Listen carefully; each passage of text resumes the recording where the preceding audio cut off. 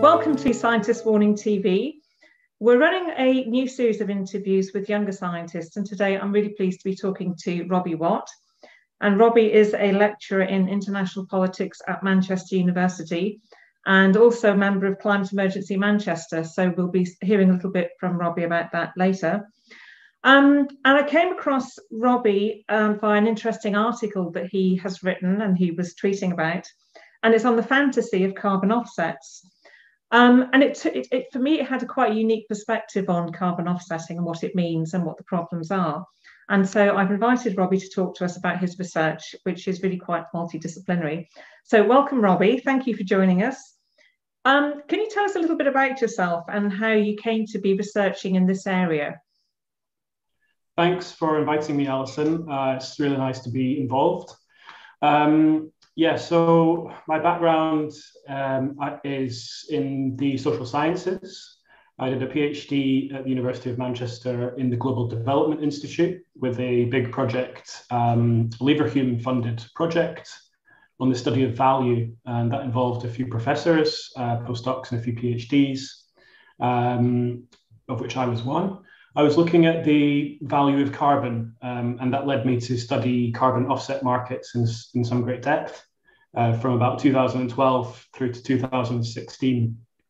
And as part of that research, I did a lot of interviews with people who were involved in carbon offset markets in different ways. I went to a lot of conferences where people talk about carbon trading in conference centers in Barcelona and Frankfurt. Attended the United Nations Conference of the Parties as an observer, where you see so many different things going on, but also discussions about carbon trading being very close to the UN negotiations. So that was a very formative experience for me. I eventually then completed my PhD in 2017 on the moral political economy of carbon offsetting. I basically argued that the rationales for carbon offsetting, such as they are, get undermined by implementation problems, which are severe and have proven intractable given the structure of the market. But nevertheless, people involved with carbon offsetting seek to defend the practice. They claim it's legitimate, despite the extensive evidence of the problems. So that's how I came into this field. Okay, no, that's great. That's really interesting, and it's a lot to cram into, because you're quite career young. Carbon offsetting, it kind of gives, for some people, I think it gives you that sort of fuzzy feeling of, I'm doing something good. But what do we actually mean by carbon offsets? I mean, let's just focus on what it actually is in the first instance, and then we'll kind of get into some of the problems with it. So the idea of the offset is that an emissions at source will be balanced by some reduction, avoidance, or removal or sequestration of emissions someplace else. To create an offset of carbon, you have to calculate the emissions at source. And then typically it will be balanced by retiring some carbon offset credits that have been produced through carbon offset certification processes. So that means that a project somewhere has submitted documentation to a standards body, and the standards body will use certain methods to go through this documentation and then use some auditors to see if emissions have been reduced or avoided compared to a baseline scenario. Okay. So it's a quite complex area how to create a carbon offset credit, but it's basically about retiring one of those to balance. So I'm immediately thinking there's a lot of accounting that's going on here, and presumably some clever accounting. And I think in your article you talk about creative accounting, so we'll come to that. So that's a really clear explanation of what's meant by carbon offsets, and clearly it's something that's been around for a long time, and it's sort of intended to do good. But there are problems with offsetting, and I was fascinated when I looked at your paper And then I started to look into a little bit, and I found, carbon offsetting's been around for quite a long time, and people have been talking about the problems with it for quite a long time, and yet we're still stuck with it. And it really came home to me with the Shell campaign, where they talk about motorists driving carbon free, which, I thought was an absolute fiction. And I think they ran into some problems with that campaign and had to remove some of the adverts. So, but what are the problems with carbon offsetting? Just sort of, some headlines about, why it's not working. Well, I suppose the first thing is the accounting, which you mentioned, the creativity in the accounting. So to create the carbon credit, you have to create a baseline scenario, a hypothetical baseline scenario of the future, which would have happened if the carbon offset project never existed. So this is something that's actually difficult to create. It's a hypothetical. So when this baseline is estimated, there are uncertainties there. There are further uncertainties around the question of additionality. And this is central to the carbon offset. And it says that this project would not have happened if there hadn't been an injection of an financial incentive from the purchaser of the offset. So when you purchase and thereafter retire a carbon credit, that is the moment when you're said to have created a reduction or a removal that wouldn't have happened otherwise. So it's a complex claim of causality, and it often breaks down in projects that are non-additional, that we would say are quite likely to have happened anyway. So there's a couple of examples simply which highlight the uncertainties of the crediting process, which are often exploited by profit-oriented companies in the offset market who are less interested in being rigorous with the accounting and more interested in generating carbon credits, which they can sell for money. So we have further problems with some of the particular types of projects. We see often tree planting and avoided deforestation, and there are specific issues with those projects as well. Yes, I can imagine, in terms of availability of land to plant all of these trees and so on. So yes, okay. Yeah, and often it's people's land that they value. So it's often people in the global south who are concerned that this could lead to a global land rush or contribute to it. There are many documented cases where affected communities have opposed the management of carbon offset projects in different places. So there are a lot of social impacts that can be created alongside the offsets. Yes. I'm reminded of it's a comment Kevin Anderson made, and he usually nails it. And he described carbon offsetting as a bit like trying to lose weight by paying someone in a poor country to eat less chocolate. And it just sort of captures it. It has all the feel of us, the global north, exploiting the global south in order that we continue business as usual and we continue with our consumption. So you've given, I mean, that's a sort of good overview of the problems of carbon offsetting and what it actually is. What really intrigued me about your paper is that it goes into an unusual territory for a political scientist, because you talk about psychoanalytic theory. And in particular, you talk about fantasy. And I think the article is entitled "The Fantasy of Carbon Offsetting."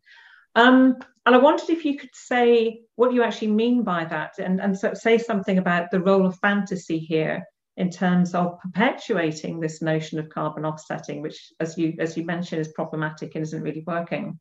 So what do you mean by fantasy in this context? So yeah, thanks. It's nice to be able to talk about the article a little bit. A lot has been said about carbon offsetting, and you mentioned Kevin Anderson. He's quite a high-profile figure in climate science, and he's been very critical. There's a lot of different social science papers out there about the limits and problems of carbon offsetting and the tensions involved. The question of fantasy, though, has not really been applied to this case. So that's what I wanted to write about here. And fantasy speaks to the way that ideology takes its failures into account in advance. Exactly. That's fascinating. And what does that actually mean, though? So this comes into a psychoanalytic approach to ideology, a critical approach to ideology. And ideology, of course, has been quite an unfashionable word. It's sort of Marxist ideas of false consciousness, which relies on some sort of notion of a privileged observer who has access to the truth. So this instead takes a psychoanalytic approach drawing on Lacanian psychoanalysis. Lacan sort of takes Freud, and then he makes Freudian work turn rather linguistic. I go into some depth about this in the paper. It's an approach that's been popularized by Slavoj Žižek. I don't know how much interest the audience will have in the depths of this approach, but it basically points to the way that language and our efforts to symbolize the world always falters in some way, but it never quite matches up. And we experience these problems as a symptom. We're aware of deficiencies in our language and our efforts to represent the world. But we manage our symptom through things like fantasy, which reconcile us to our practices, which are flawed in different ways. And can you give an example? I'm just thinking, because some of that's quite sort of high, it's quite complex. So are there some examples that might help people to understand what you mean by that? Yeah, well, we can think about the issue of knowledge and how that doesn't always dislodge practices that we know are problematic, from eating unhealthily to smoking cigarettes, for example. And knowledge isn't always enough to dislodge behavior. Better knowledge isn't always going to change patterns and structures. So offsetting is particularly complex. So it's especially hard for the general public to understand. We might think that more knowledge will change things quite significantly. But we can see those limits when we meet people in the market who are smart, who know about the limits of carbon offsetting, but their knowledge doesn't lead them to create much resistance to its practice. And that's understandable, because the market will only tolerate certain amounts of dissent. You may just upset people in your networks. We're not talking about the hypothetical free agents of neoliberal mythology here. We're talking about people who act within and as part of power relations. So what we start to see is practices of knowledge disavowal. And this is what happens when people know something, but in effect, they forget, or they know very well, but still they may do it. They still carry on. And your paper gives some good examples of the ways that people do that, which I thought was really quite fascinating. Yeah. So in the paper, I draw on some snippets of the interviews that I conducted with a lot of different people, which, I wrote about these in quite length in my PhD itself, but here I just wanted to take out little components that illustrated some of the practices of knowledge disavowal, people who are ready to admit that they don't really fully believe in the value of carbon offsetting, but that they will go along with it in some ways anyway. And they may push back and try and improve things. I'm not saying that there isn't a reformist tendency within the market. There is. But the reform efforts thus far have really struggled to resolve those intractable challenges. Okay. It's fascinating because you're describing a kind of psychological, psychoanalytic mechanism, if you like, it sounds as if it's something sort of intrinsic to the human psyche, to how we actually function. And on reading your paper, it struck me that perhaps there are parallels in other spheres of environmental science, environmental practice too, in that, you know, carbon offsetting, as you say very well, is beset with problems. Doesn't really work, but it plays into this notion of fantasy. So in effect, we're deluding ourselves. And I wondered if, you know, at the moment there's a lot of talk about net zero, and I wondered if you've thought that net zero might similarly be susceptible to this notion, you know, to notions of fantasy and to the, you know, to the notion, the idea that we're deluding ourselves there as well. I think there's a lot of pushback now on net zero, and there's a lot of debate about whether it's a suitable term or not. You know, as the IPCC defines it, net zero is about a balance of anthropogenic emissions by sources against removals over a specified time period. And, you know, that's a straight definition, but the way that it has been used and picked up by different organizations deployed in different ways creates a whole different set of meanings. And I think some of them are problematic. And maybe there are elements of delusion involved in the way that some people are using the term to make it seem as though we're on track when things are actually really quite radically off course. Yes, and that's a really important point, because it's almost as if, again, it's a sort of creative accounting tool whereby we can continue to emit today because we're going to have these unproven technologies in the future that will scale up and remove it all. So in a sense, it's dampening, it's demotivating, I suppose, for people who know and hear about carbon capture and so forth, and negative emissions technologies, because it sounds as if we can continue to spend today and just pay the price tomorrow. Yeah, in the offset market, which I observe still a lot in my research, we find that net zero has conditioned the market quite a bit, and there is more and more interest in carbon removals, removals technologies, carbon sequestration by sinks is classified as removals often. And yes, so they're future oriented. I think probably we'll need to have some removals, but those technological options have their limits. And as I mentioned earlier, the sort of afforestation, reforestation problems also abound in those sectors. So it is tough. The other thing that we're seeing with net zero language is it's being confused through carbon offsetting. Right, okay. So you've probably heard the term carbon neutrality. This is what people who offset emissions may claim to have achieved through retiring carbon credits. They'll say that you fill up your car at the tank, and that tank will be carbon neutral because you've purchased a certain number of offset credits to balance it out. In the IPCC's definition, carbon neutrality and net zero are actually the same thing.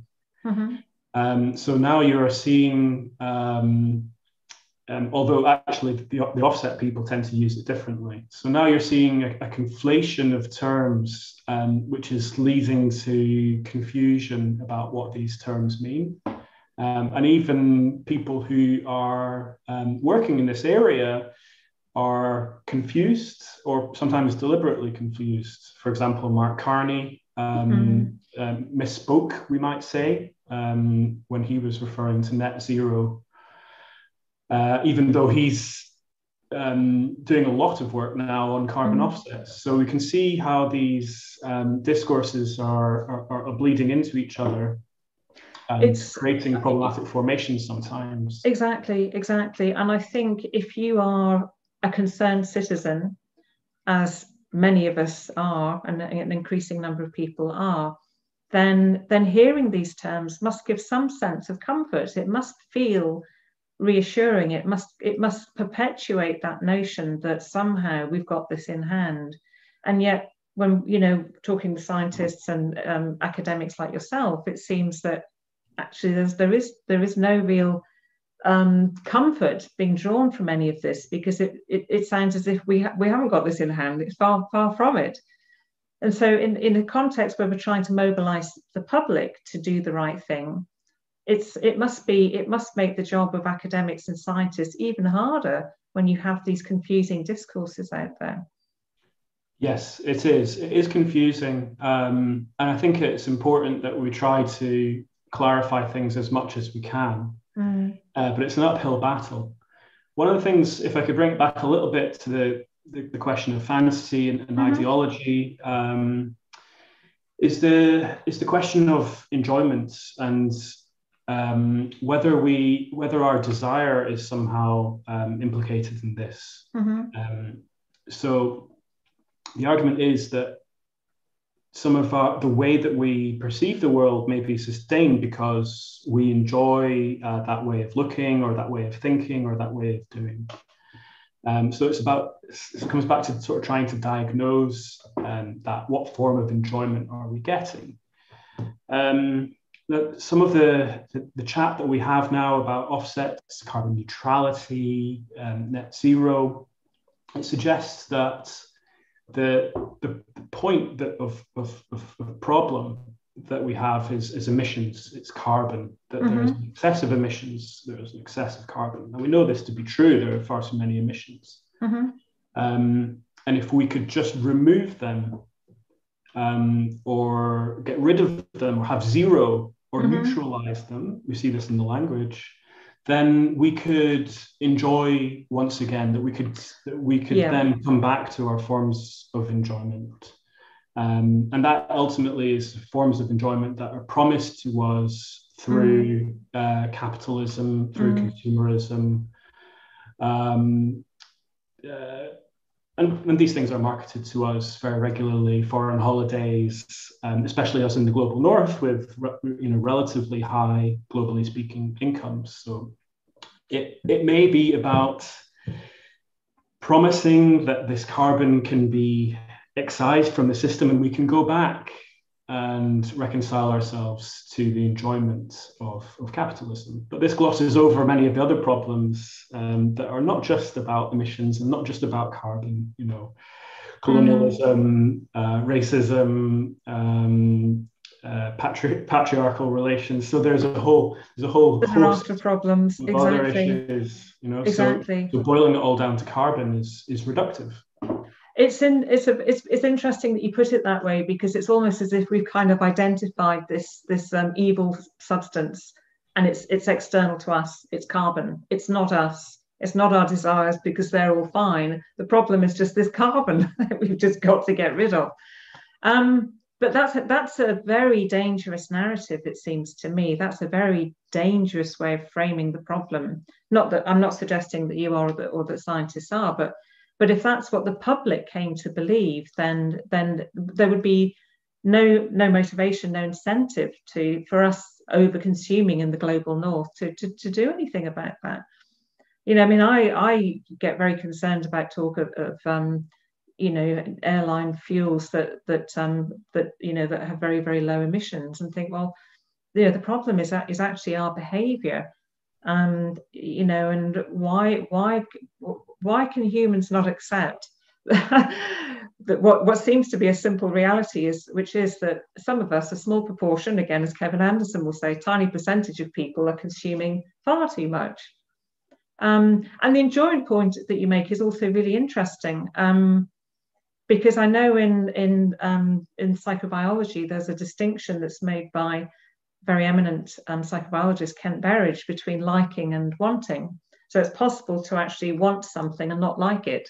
And I've often wondered if that plays out in terms of our consumptive behavior, because we want things, but in terms of enjoyment, we're not really having such a good time. Is that something that resonates with any of your work?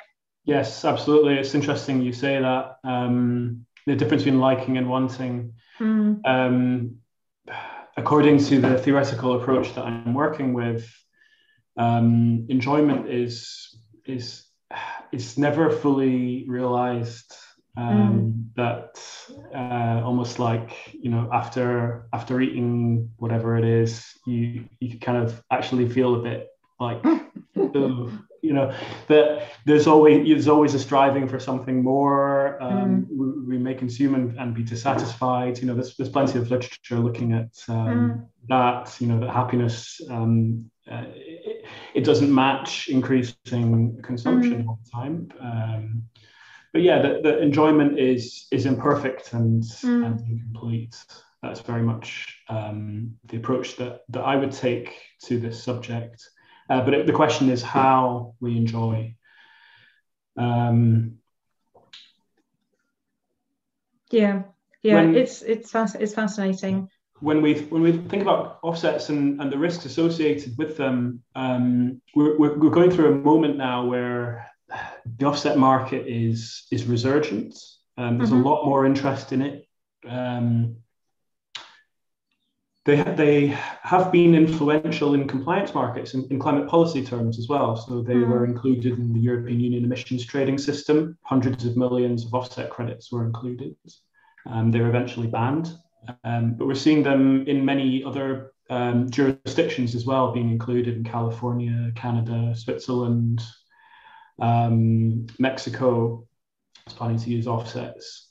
So we kind of have this connection between what's happening at individual level, and when we may be offered an offset for a flight, for example, or some other emitting activity, and then corporates who are using offsetting to claim a particular status, and then governments who may be tempted to deploy offsets as part of their climate policy. And this is something that we may see in the UK as well. There are hints that the current government is interested in having offsets more substantially included in UK policy. So it's, as you say, it's problematic, not going to go away, and let's hope that at the COP that it becomes a focus there, and and that COP is a kind of get real moment for all of us globally in relation to the emergency. And on emergency, so you're a member of Climate Emergency Manchester, and which sounds interesting. And I just wondered if you want to say something about what you're doing in Manchester. I mean, Manchester, I know, has been on the map for Manchester Uni with regard to climate emergency and so on. So yeah, I got involved. I've not been involved with them for all that long. It's mainly from last summer that I became more substantially involved. Partly actually during the pandemic, when I found I was in a position personally where I had more time because I wasn't able to do some of the things that I would normally do in my free time. Things keep on getting worse, so that was a push for me that wanted to do some local activism. And I felt that was important. And Climate Emergency Manchester, almost 2 years old as an organisation, they were running at the time a petition to Manchester Council, Manchester City Council, to establish a climate scrutiny committee dedicated to climate change, so that action could be taken more seriously. And part of the problem at Manchester is that although climate targets have been set, including a carbon budget for 2038, most of that has been, well, not most, but a significant amount of it has been already burned through within a couple of years. So for the rest of the 21st century, already a quarter, perhaps more, has been used up within the space of a couple of years. So talking about sort of net zero targets, when you bring it down into budget terms, which is something Kevin Anderson always talks about, you put the budget rather than the long-term target, you should find that things are way off track, even though it sounds as though we have something planned for the long term, which will allow things to be fine. So, yeah, the Climate Emergency Manchester is about putting pressure on local government and building groups that are capable of putting pressure on at a local level. And it's been very rewarding. It's interesting because I guess my next question to you is about, it's a thorny one in a sense. It's about scientists and academics who tend not to get involved in activism. There are some exceptions, you know. I was with XR for some time and took part in various events. But there's a sort of almost an implicit or sort of unspoken rule whereby as academics, you know, you do your research, and you make the recommendations, but you don't take a position. But there are increasing calls by academics themselves that their fellow academics do get involved in activism, and I've noticed that there are a number of young scientists, young academics like yourself, and you know, I'd interviewed Tom Nicholas, in Galen Hall, who are also involved in activism. Are you seeing a trend here whereby younger academics and scientists are actually more willing to get involved? I think so. It may be different by discipline. It may be that some scientists feel that this would compromise them. I certainly don't subscribe to that view. But perhaps it's more readily accepted that somebody in a politics department, for example, could also be involved in an activist group. So there are still sort of lingering views that science is a pure discipline, unaffected by politics. I would not agree with those views of science. Science is political. It occurs within ideology.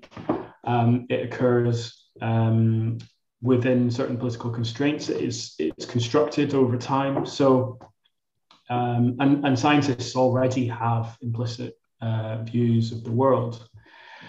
So I don't think that their science becomes tainted as a result, but I can see why people might be worried about people leveling that at them if they were also activists. But yeah, I think with Extinction Rebellion, there's been quite a strong scientists component in that. And that may have shifted things a bit. Whether Extinction Rebellion will have longevity, that is a question. And that's been a bit of our concern at Climate Emergency Manchester, is that the wave that came with XR might be difficult to sustain over the long term. That actually what is needed is movements that have a long-lasting effect, that politicians know will be around not just this year, but next year and the year after, who will hold them to account for their promises. Exactly. And I think that's something that scientists can actually play a big role in. Yeah, I agree. I agree very strongly with that. And XR has done a lot, I think, in terms of raising public's awareness of the crisis. You know, they've done a great job. There's no doubt about it. But it seems to me that this is the time when academics and scientists really literally have to stand up, be counted. And I believe very strongly that if you are in a position of generating knowledge, doing research, generating knowledge about the problems that we face, then with that comes a huge responsibility. And you know, I don't want to criticize academics and academia, but I do feel that there's a responsibility to be taken that, you know, perhaps we're not in that place just yet, but you know, I think that's where we need to shift. So I very, very much agree with what you're saying there. I just want to ask a final question then, which is, so for people watching this who might have thought carbon offsetting, yeah, that's a great idea. What's your message to people, concerned citizens who tend to be the people who tune in and watch these things? And what can people actually do? And what are your thoughts on how people can be more effective in taking action against the crises that we find ourselves in? Well, I think anyone who's watching is already concerned, and that's an important first step. And it's clear that taking steps to be informed is really important, because there is a lot of confusing claims that are generated through things like carbon offsets, but there are and they will be pushed by people who want to see this market expand. I don't think all of their intentions are awful. I don't think that they're awful people or so on, but there are a lot of challenges associated with offsetting, and I wouldn't encourage that as a form of solution. So I think it's important to continue to learn and think through the issues, for sure. I think it would be sensible to try and join in with a campaign if there are relevant campaigns that you can get involved with in your area, whether that's local, regional, national. There are movements who are seeking to make a difference. Climate Emergency Manchester is one in my area, but I know of many other groups in other places, even if it's not necessarily climate focused. That there are aligned issues where citizens can make a difference. But I don't think that we make a big difference by choosing to offset on an individual basis. I think that actually plays into some of the power relations that we find ourselves in, which are helping to stick us into a really sticky situation with the climate crisis, and that we have to unstick ourselves, and we have to try and do so collectively. And I think that's certainly what I found with Climate Emergency Manchester, is that there's a really great group of people involved. Find other people who want to make a difference, and that rather than the individualizing logic that offsetting offers, this is about a collective, somewhat loosely coordinated resistance to the climate crisis. I think you put it really well, and as you were saying that, I was reminded of some points that Michael Mann makes in his book and in various presentations, which is that the discourse now is about pointing the finger at us as individuals and saying it's our fault, we've got to change, which is kind of a bit of a deflection, because actually it's yes, it's our collective behavior that's the problem, but we can't simply convince ourselves that just by offsetting that in itself will be sufficient, because quite clearly it won't. We clearly have to put big pressure on, and it's all about policy changes now, that radical policy changes and shifts that we now need to see.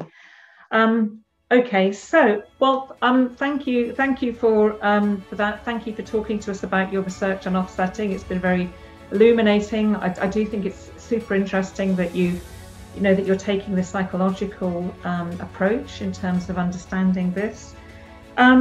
So thank you for joining us today, Robbie. And for anyone watching this recording, hope you've enjoyed it. If you'd like to get some updates on our following interviews, then please subscribe to our channel and share this if you found it useful. Thank you. Thank you, Alison.